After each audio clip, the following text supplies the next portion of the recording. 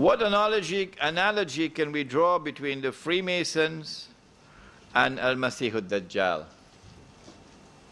The Freemasonry movement has its origins and its roots in ancient Israel and in the Old Testament.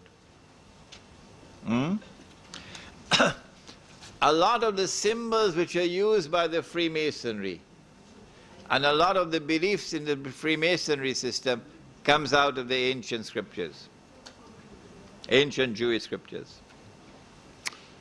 But the Jews have transformed the Freemasonry movement to be an international movement, not an exclusively Jewish movement. So that the link between Freemasonry and Judaism no longer exists today in the popular consciousness. So a Prime Minister of Australia can be a Freemason, yeah?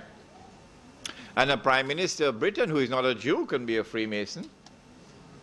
The reason why they have done that is so that they can use this movement, the Freemasonry movement, as a front through which they could pursue their objectives without allowing themselves to be identified as the actor.